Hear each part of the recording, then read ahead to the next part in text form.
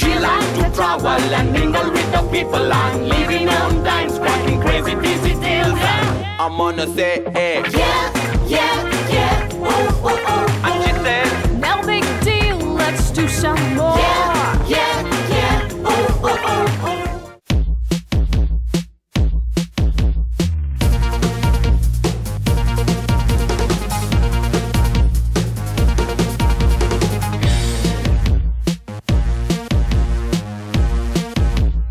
This week's destination requires you to have a really strong neck. Yes, the entire city is built up, where the skyscrapers kiss the clouds. Ancient architecture is tucked away between a jigsaw of flyovers and bridges. This capital is one of the fastest growing metropolitans in the world, with 7.8 million people in the capital region, where the first brick building was built because a big fire demolished the entire town. And a mosque that is built in the Moorish style of architecture. If you still haven't guessed, then this should help. One of the most multiracial countries in the world and home to the tallest twin towers. Their landmark, the Petronas Twin Towers. I'm in Kuala Lumpur, la. Kuala Lumpur is located on the western edge of Malaysian peninsula, and over the next 3 days and 3 nights, I will explore the capital, make my way to the historic town of Malacca and to the largest planned city of Malaysia, Putrajaya.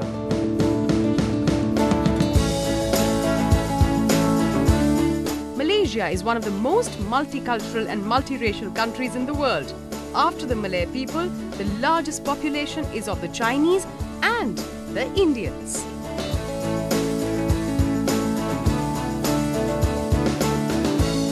Kuala Lumpur was founded in 1857 at the banks of Klang and Gombak rivers and literally means muddy confluence. Today, of course, it's not the waterways that are used to get around the city. The cheapest mode of transportation is a public bus in KL. In 2 ringgit, you can get around town, and like all public buses, you'd expect them to be jam-packed. But in KL, nobody seems to use them. The reason is obvious. It's the crazy traffic jams on the roads of this city. So like all locals, I'll take the faster option. The trains are the best way to get around in KL. From the first to the last stop, you'll be spending somewhere around 3 ringgit. If you get a car, mate, it's even cheaper and you can be all over the city within 10 ringgit. The best part, they're air conditioned and the view is great. Also, a great place to meet locals and get some tips for your holiday. Most people think Malaysia is all about the horizontals and verticals of concrete. But it is in fact a maze of cultures that coexist. And since most travellers come to KL for shopping, I will too, but for a skill called batik. My teacher was going to be Miss Ruby, who's an artist herself. Batik is a traditional art of manual wax-resist dyeing technique. Too complicated? Not really if you watch what's happening. This is melted wax and it's coming out so quickly. So start coloring? Yes, please. I'm getting nervous. I'm in front of a professional artist, but not bad.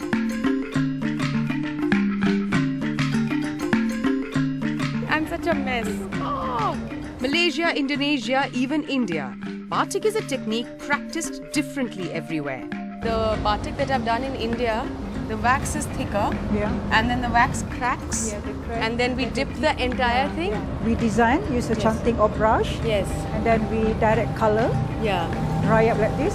So this you've done today morning? Yeah, this is my design. Oh, it's beautiful. This is what we call sprinkle technique. Sprinkle technique. Yeah, we Can use we a do a brush. little bit of that? Yes, one I will show you. So this is a sprinkle technique. I've never done this before. As the name suggests, it is sprinkling of colors on the fabric, also known as chanting, since you rhythmically move your hands gently. Black to give it a base, a dash of color, fill in the empty spaces and let the magic unfold. Batik is a Malay traditional art, but there is another culture that adds color to this country.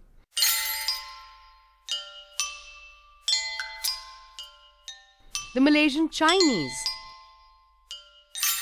They arrived in early and mid-20th century from China and today make for the second largest ethnic group here. I was in Bukit Bintang. This has been a Chinese settlement from the time KL was formed in its present state.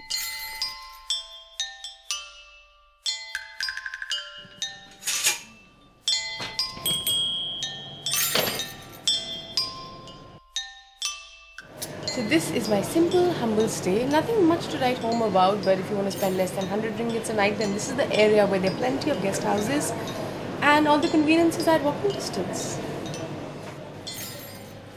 So this evening, I was going to a road parallel to where my guest house was that would take care of the rest of my day.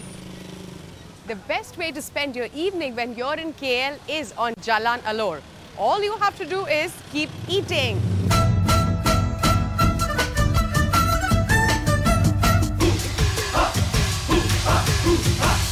And you can do that round the clock on this 24-hour street. The place to eat delicious food and meet quirky folks. Hello, nice to meet you from India. Yes. Nice to meet you too. Yes. You really like your pandas, don't you? Of course, I love them very much. And they love me too. Yeah? Yes. Now tell me something, what is this that you're selling? This is soybean. That's soybean and this black? This is a herbal jelly. Herbal jelly. Yes. So is it, are you selling this because it's black and white like the panda? Yeah. No Yeah, wonder. in a way, it's true. Yeah? The food didn't look too inviting, but this man's love for his pandas kept me a little longer on the stall. Very cute. Loving, emotional.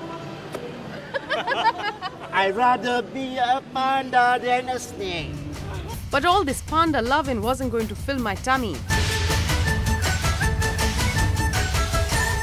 Oh my God, this smells so good. This place has everything. There's all kinds of seafood, fish, pork, lamb, chicken, vegetables. You can have them boiled, you can have them deep fried, you can have them barbecued with sauces.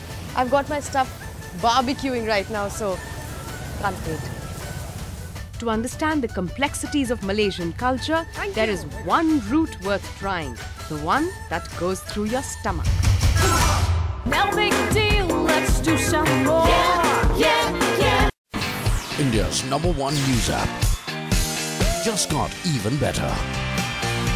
Download NDTV's new app. Fully optimized for retina display. Full screen view. Faster response time. And Sudoku. NDTV's new iPad app. Download now.